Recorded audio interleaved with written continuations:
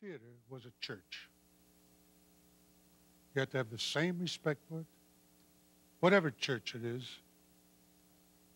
Catholic, Protestant, Episcopalian, Baptist, Jewish, Muslim, whatever it is, you have to respect it. And you have to say something. You are preaching a sermon up there. In La Strada, I was preaching love. Not love in the sense that you don't talk about love. You talk about the conflicts of love and the fact that Sampano never discovered what love was until after he had lost it.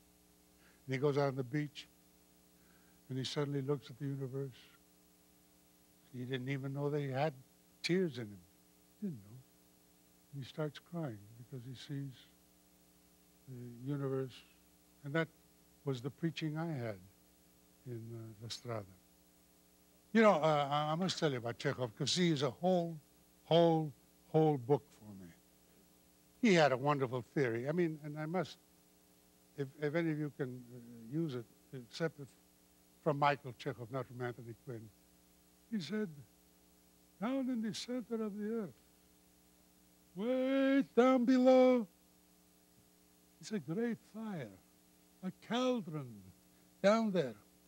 When you come on the stage, you stand in the middle of the stage and you send these pipes you have in your leg down, down, down, down to the center of the earth. And there they meet this energy. And now you start bringing it up. And it comes. It's coming up, and your feet get warm.